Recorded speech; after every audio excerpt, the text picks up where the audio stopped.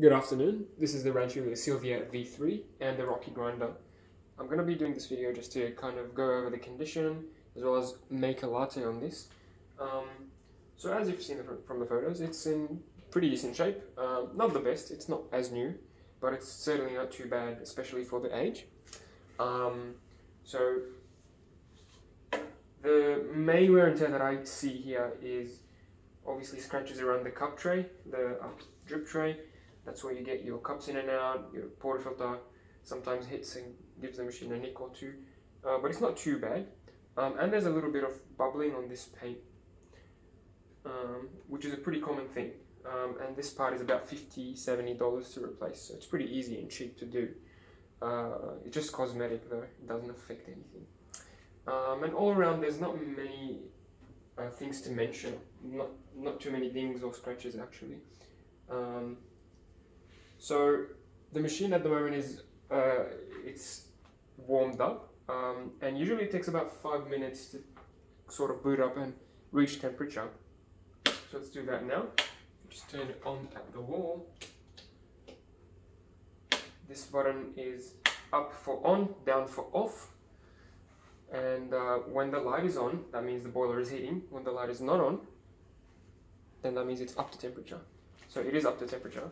Say if we turn it to steam mode, it'll start heating up, but it's up to temperature now. So the temperature goes around, I think, between 95 and 85, in that range. It does go up and down, and you can install a temperature device to control this, or you can just do it the manual way if you're very picky about your coffee temperatures. Anyway, so the machine is in standby mode, as is the grinder. There's a button here to turn it on, and the button here engages the actual motor. So this machine has just been serviced and cleaned. It's ready to go actually. So I've given it a checkup, a look. It's very clean now, and the cleaning cycle of course. And I've just actually replaced the grip head seal as we spoke. The old one is here. It was actually quite brittle, so I insisted on changing it. Definitely due. But yeah, enough talking. So the machine is up to temperature, but what I like to do just before my coffees, I like to run a blank shot. So that's a shot of hot water without any coffee in the handle, just to warm things up some more, warm up the portafilter, the head, and even your cup if you wish. So I've got a small espresso mug here. I won't be steaming any milk today actually, but I'll be showing you how to do it. So here is my cup. Blank shot is just 10–20 seconds of the coffee button.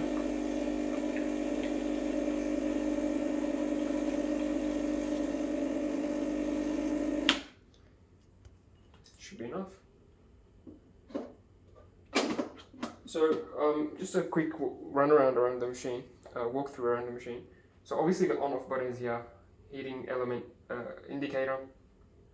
This is your coffee button. Obviously, as you saw, it will dispense hot water through the grip head and the handle. This is the hot water tap button. It will pump water through the steam on. This is quite important for a couple of reasons. I'll let you know soon. This is the steaming button. So if you turn this on, the machine will start heating up the boiler and boil water for you to steam your milk. And obviously the steam on dial, this is for steam and for hot water, so it'll do both. A water tank here with a lid obviously. With a water tank, the only way to know if it's full or not is just to open and look. And I recommend you keep it at least halfway full, just to be safe. Don't let it go too close to the end. And there's two tubes that go into the tank. So the long one is the one that sucks the water out. That's the one you want to. That's the one that you want to keep at the bottom of the water tank. And the second one is actually an overpressure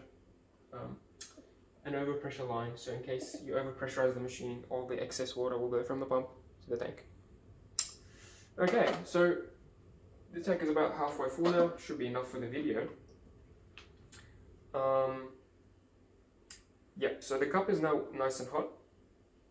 a few things I want to tell you about this machine. About 3 very important things. Firstly, you want to always, as we spoke, you want to keep the hot water. You want to keep the tank full, at least halfway full. If you forget to fill it for any reason and you turn on the machine and the boiler is actually empty, that's not very good for the boiler and it can actually burn out.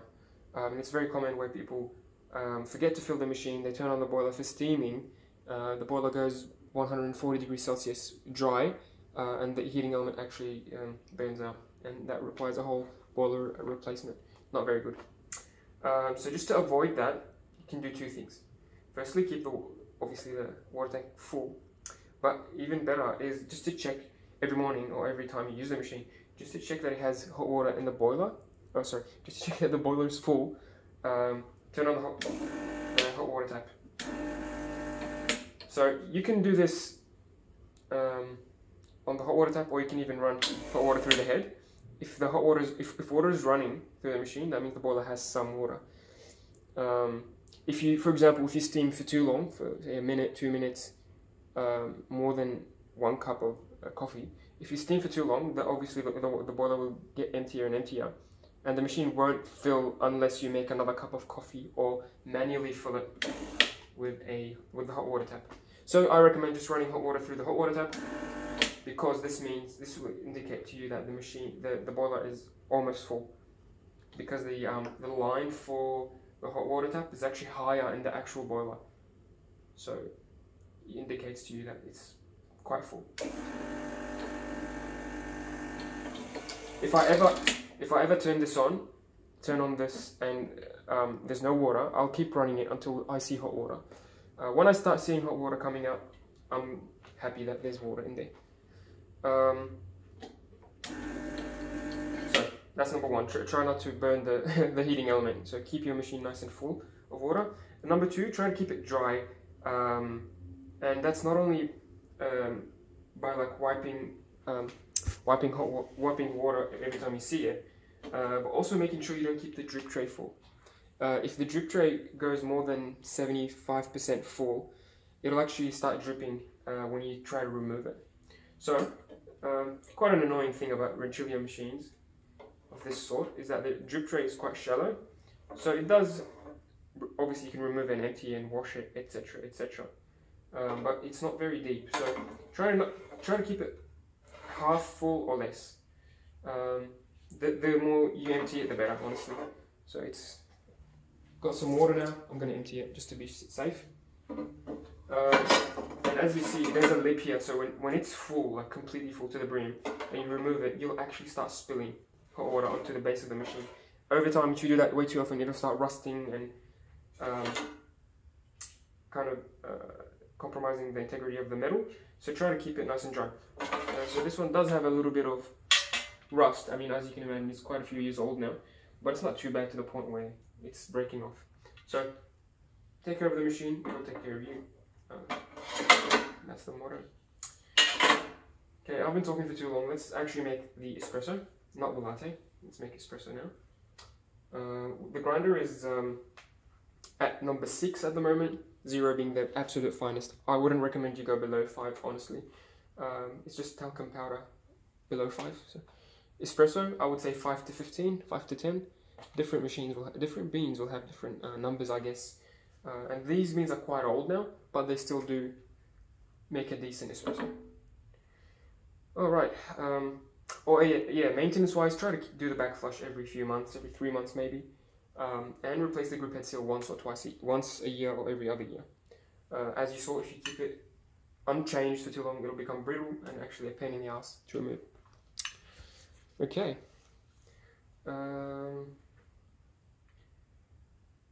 I have a scale here, and it will help me with dosing. This is a double basket. That's the one that machine comes with. That's the one that you see in the cafes, so it's a standard. You can get bigger or smaller baskets if you like different strengths of coffee, I guess. This is the standard one. It takes about 14 grams of coffee, maybe 15. And I've got the scale here just to confirm that I have the right dose. There is a line on the basket here that you should fill it to. So if I fill it more than this line, it would be too much coffee. Less than the line, too little coffee. I think that's simple enough. So my scale here will ensure that I have consistent coffees every time and I have the right dose. So I'm going to zero it, and the grinder obviously has a portafilter holder here. You can remove this if you want to grind into a larger container. For example, if you like French press coffee or drip, you can increase the grind size, grind into a big container, then take it back to espresso, which is number 6 here, and put back the portafilter holder. I'm going to press this trigger to grind. If you want to change the grind size, you click this and then you turn the actual bean hopper. Quite simple.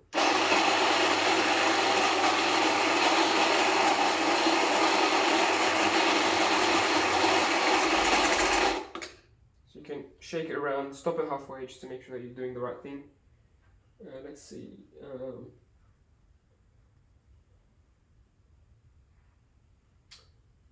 9 grams, a bit more. Like, you don't really need a scale to make good coffees. I just find it much easier if you get one of the variables out, which is the coffee amount, and focus on the grind size and the tamping and other factors.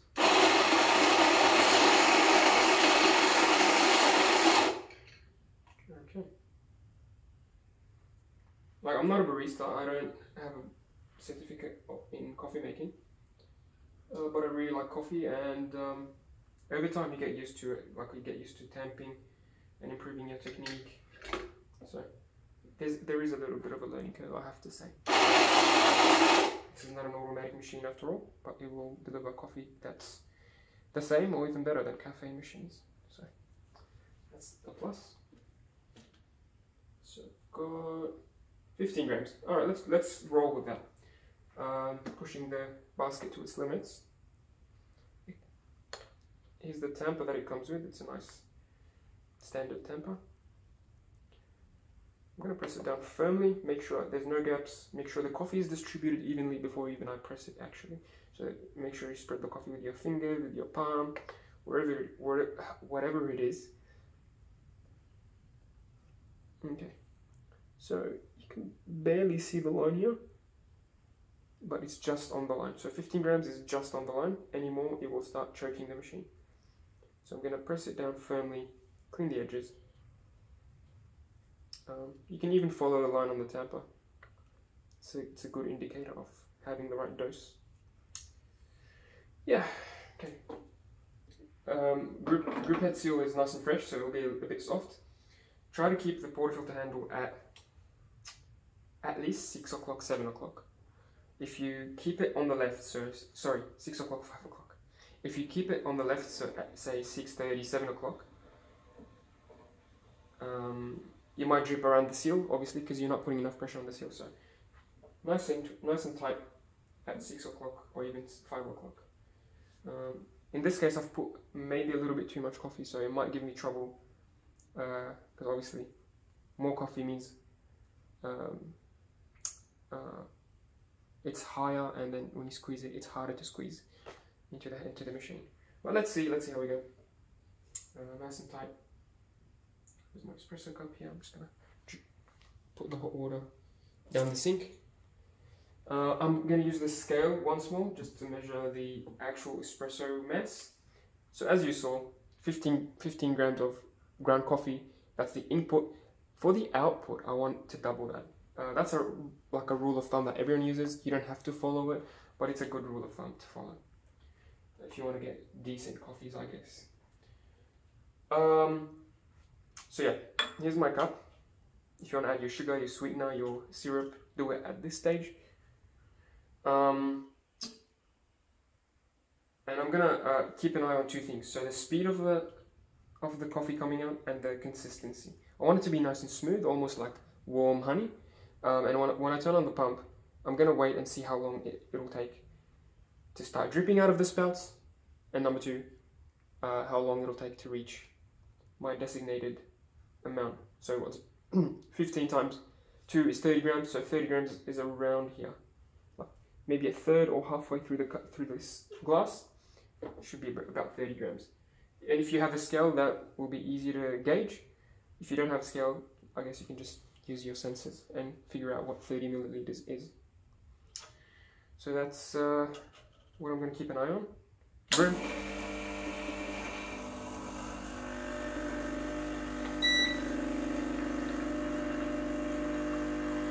It is a touch quicker than I usually like it. I guess it's because the beans are quite old. That's 15 seconds.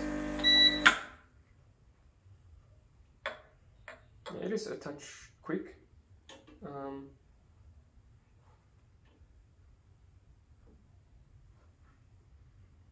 It's 35 grams. Yeah, so 35 and 15 seconds, yeah, that's a little bit quick. It should be a bit slower, and I guess it's because of the age of the beans. I would try my best to use fresh beans, so try to avoid supermarket beans or really old beans that have been sitting on the shelf for a long time.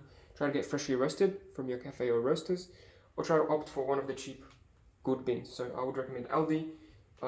There's a lot of other brands as well, but Aldi is quite cheap and it's fairly fresh because they roast it in Melbourne actually. So I don't want to make this video too long. We're nearing 20 minutes. That's my espresso shot. As you see, it was nice and smooth at the beginning, but it got a little bit quicker towards the end. Here I've got good crema, good body.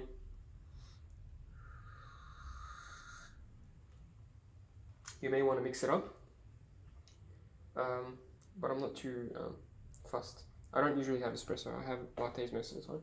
But for the sake of the video, I don't think I'm going to have time to do milk. So I'm just going to take you to steaming straight away. Or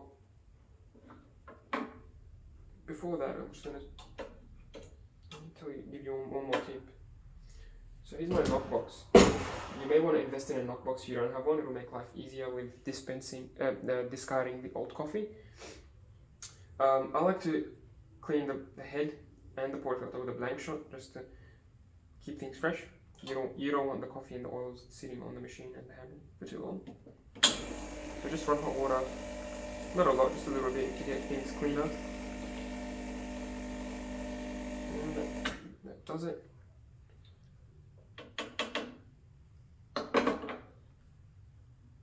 Perfect.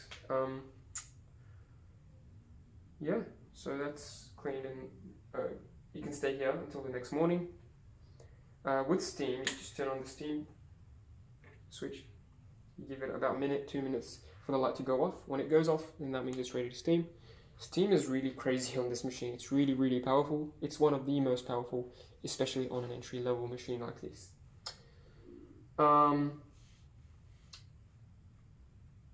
So yeah, you will need to practice your milk technique quite a lot on this machine for the first few days at least, if you haven't used the machine before. And I'm going to take this opportunity to empty the drip tray because we have put in a lot of water into it.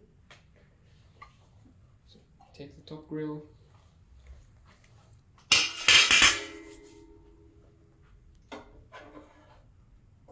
So yeah, the machine does have a 3-way solenoid, which is a feature on the better machines out there. It's a feature that gets rid of the excess pressure after your shot. Gets rid of all the excess pressure from that portafilter into the tray, so that when you open the handle after your shot, the coffee doesn't explode and spread everywhere. Which on some machines it used to do that in the past. Yeah, so just waiting for steam to turn on.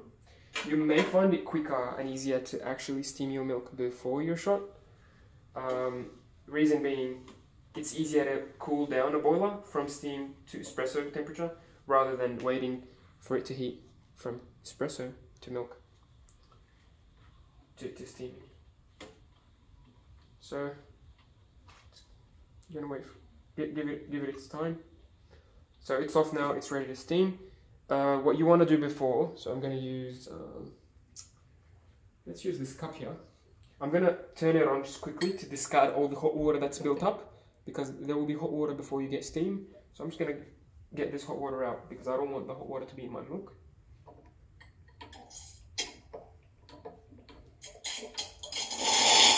And when I start getting steam, that's how I know it's ready to steam. it's just ready for me to put my milk, bring my milk jug here and start steaming. So it's incredibly powerful steam. You can get out of control if you open it all the way, so you can actually only open it halfway if you opt to do that, so that you can get a more controlled steaming process. Or if you're in a hurry, you can just open it all the way and let it do its thing. It's really, really loud, really, really powerful. I'm going to close it now, and then I'm going to turn off the steam. There are a few tricks on this machine. You can search online on how to get the best coffee, or how to make your workflow a bit smoother, because you can. So say if you do your milk before you espresso, you can start steaming the milk, and then halfway through the steaming, you can actually turn off the boiler, as in turn off the steam mode, and keep the wand open. So that will keep steaming, but if you want to save some time, if you do that, you will cool down the boiler as it's steaming and finishing steaming, so that by the end of steaming, it's closer to espresso temperature, and you can bring it closer to espresso temperature by turning on the hot water tap.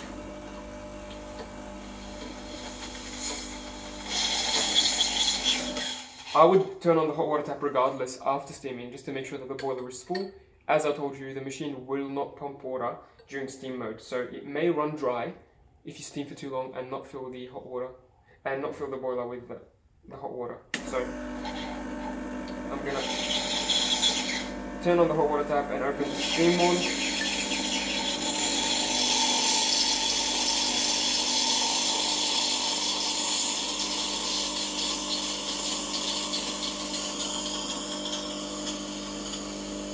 So now I've rid the machine.